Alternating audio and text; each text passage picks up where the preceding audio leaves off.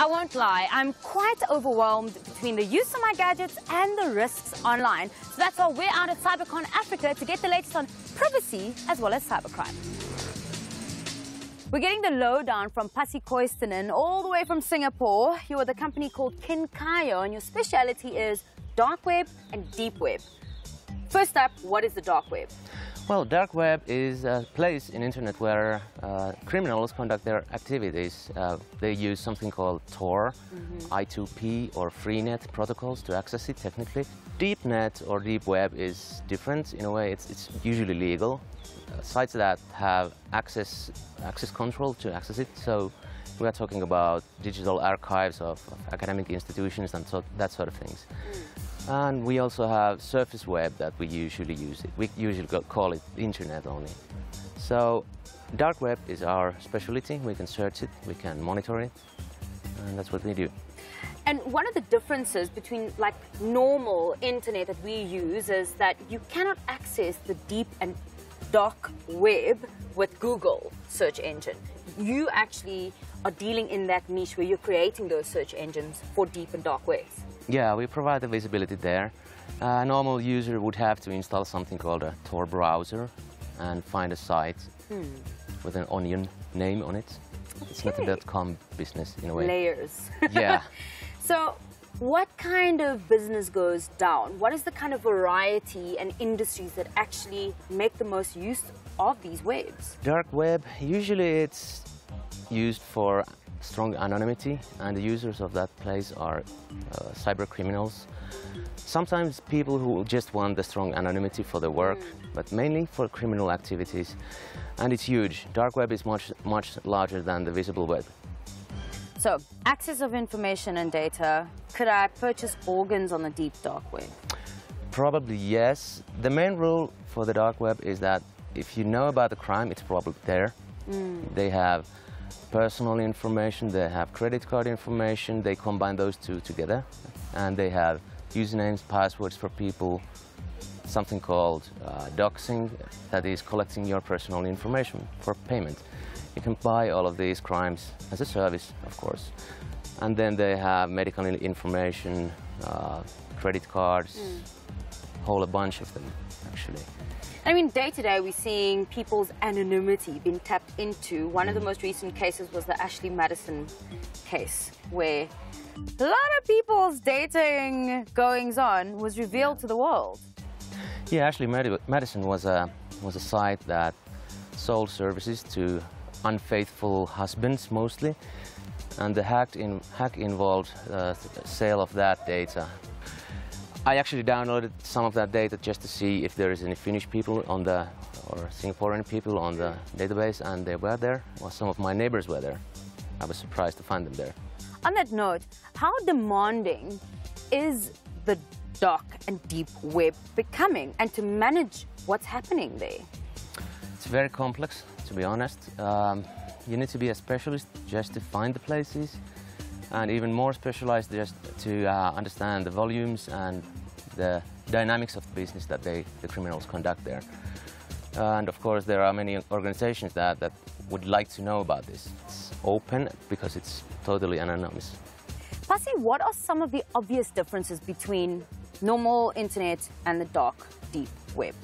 Well, if you come from the user perspective, when you enter the normal internet and you type in a domain name, you would find normally the same information always there. Pages just don't disappear. They usually are there.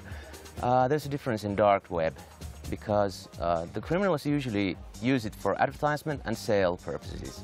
So once the information is being traded, it's kind of lost usually. The lifespan of information there could be just minutes, maybe hours max. And that's kind of demanding if you want to follow up on those sale activities there. So what you're saying to me is the lifespan of information on the deep, dark web is kind of like Snapchat, actually. Yeah, it's very short. Well, thanks so much, Pasi. And there you have it. If you want to know more about the deep, dark web, you can certainly call this man in black. Well, stay with us, because after this, we'll be chatting to more speakers. We're talking ghosting and cybercrime with Sharon Knowles from Da Vinci Forensics. Sharon, tell me about some of the top dangers to the normal man going online right now? Well, I think some of the main dangers would be losing their identity or being careless when they go online and they actually post stuff about their home life, their whereabouts, like when they check in on Facebook and say, I'm going on holiday, that type of thing. Aha. So be a little bit more discreet about your whereabouts. Give a little less, you would say, is actually safer? I'd say give a little less. Tell me a little bit about ghosting. It's quite an interesting turn of events in cyberspace. Well, ghosting is quite not new, but it's relatively new to South Africa, and that is where a foreign owner of a site, like the Russians, and that host a site behind a credible site here in South Africa without the owner being aware of it. So a couple of folders down, they hide a folder with all their sites and they direct traffic to this actual false site. Wow. Okay, so how would one even track someone down that's doing that? Well, a lot of small business owners today have web administrators that they have running their site in that. So if there's any unusual activity that gets noticed, like a lot of bandwidth that's being used or strange mails that are coming through, the web administrator should, just say, let me check, let me go and have a look and see if there's anything strange. But they would need to contact somebody who is in the know-how to actually have a look through all those files and make sure there's nothing strange there. I want to know, as the thief, what do you gain by actually doing this? Well, you get free hosting, free bandwidth, and the thing that they capitalize on is that the site's reputation. They usually go for small sites with a good reputation, so those sites aren't picked up initially as hosting bad traffic.